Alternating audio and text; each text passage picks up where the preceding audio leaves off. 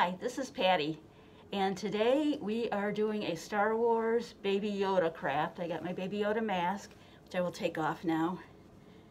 So we are going to be doing a 3D Baby Yoda picture. This is also called paper tole, or some people call it 3D decoupage. It's been around. Some people say the Japanese were doing it centuries ago. They were doing it in the 1800s in the Victorian era. So what you will find in your bags is, in this envelope, you have a 5x7 mat board that's navy on one side and white on the other. It shows navy, thinking about space and the stars. What's on my shirt today. You'll have your instructions. You're going to have multiple pieces of wrapping paper. So you can layer up your picture. You're going to have some 3D foam squares. They're self-adhesive. What you will need to provide is some scissors. If you've got different sizes, that's good. If you're doing something really small, you may want an X-Acto knife, but make sure you've got cardboard or something under your knife when you're cutting, so you're not cutting into a table or anything. I used glue to start my design with. If you want to put any other embellishments on your design, if you want to add stars, since this is Christmas paper, there's snowflakes on here instead of stars, but there's a few that kind of look like stars. So if you wanted to add that on the edge or add something else yourself, then you can put this, when it's finished, in a 5x7 frame with the glass removed. If you want to do it with something else, I recommend getting some fairly good wrapping paper. It doesn't have to be as thick as the Container Store wrapping paper is, but you don't want it super thin either, so you can work with it. Or you can do this with family photographs, whatever you want to emphasize. So I started by gluing the design I chose to my mat board. Okay, and I had cut this out, and then I kind of decided what I wanted to emphasize, so I kept cutting out different parts, which I'll show you.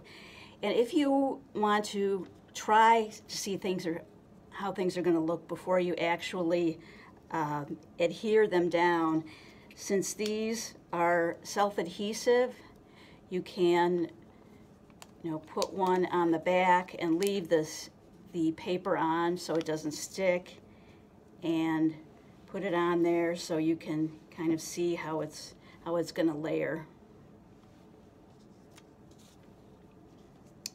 So I started cutting out. I decided what I was going to emphasize. I started out by cutting off some of Baby Yoda's pod. I put some of the larger squares on the back. The main thing is I tend to overdo this, but make sure that it's got support in the center and on the sides. So I'm going to put this right over where it matches on top of the original picture, so you can kind of see it from the side there. So the next thing I decided to do was the whole Baby Yoda. I've got his head, his ears, his hands over the side. So I put, I cut some of the 3D foam pieces to make it fit. So now I'm going to put that over there so it matches up. Again, you can kind of look at it from the side. And then cutting's what takes the longest time. That's why I did it ahead of time. So then I cut out just Baby Yoda's head and put that on there. So we're really going to go for emphasizing his face. And then the last thing I cut out were his eyes, which are really small, And I had to even cut some of the small foam pieces to get that on there. So I'm going to put his eyes on there now, hoping that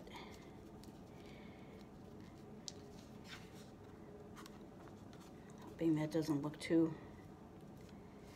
I think it looks okay. And you can decide what so you can see, it's a little hard to see on the camera, but you can see from the side. One thing that people say you can do if you want, depending on which picture you're doing, some people will take the foam squares and color the edges so they blend in with the picture or the background. So it's just, it's really simple. Like I said, the cutting takes the most time. And with any of the pictures, you know, you can decide what you want to emphasize. If you want to do the one in the center here, you know, you may want to emphasize, you know, again, his head, his hands, his ears. But then there's your Baby Yoda. I hope you like Baby Yoda. If not, this might make a good gift for a friend or family member. And also, you can, like I said, you know, get your own pictures. You usually want at least 3 layers, sometimes 4 or 5. If I had more of a background here, like a family picture, I might do this with the family members and then maybe just do 1 or 2 layers with the tree in the background, or however it works out. So I hope you have fun with this and enjoy, and we will see you next time. Bye-bye.